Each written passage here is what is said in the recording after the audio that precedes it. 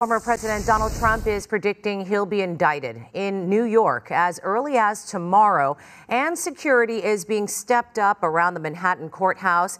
If and when it happens, the 45th president would become the first in U.S. history to face criminal charges. The case involves payments made to adult film star Stormy Daniels in the weeks before the 2016 election.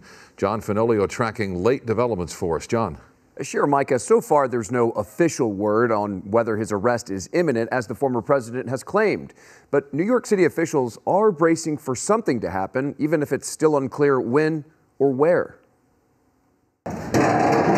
Tonight, New York City police are bolstering security around the state courthouse in Lower Manhattan in anticipation of potential protests by supporters of former President Donald Trump.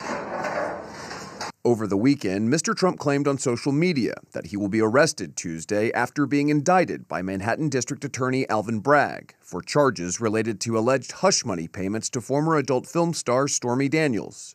Trump called on his supporters to protest in the streets if he's arrested. The American people have every right to peaceably assemble and to let their voice be heard. But that being said, there can be no tolerance for the kind of violence that we saw on January 6th. The former president insists the investigation is a political witch hunt. Nobody's above the law. I think it's very important for the Manhattan DA to look into this thoroughly. Folks always are out there protesting what they see as an unjustified arrest or an unjustified indictment, but you want to make sure it's peaceful. We don't want history to repeat itself in overly negative ways. Violence is never the right answer, and I always worry about it.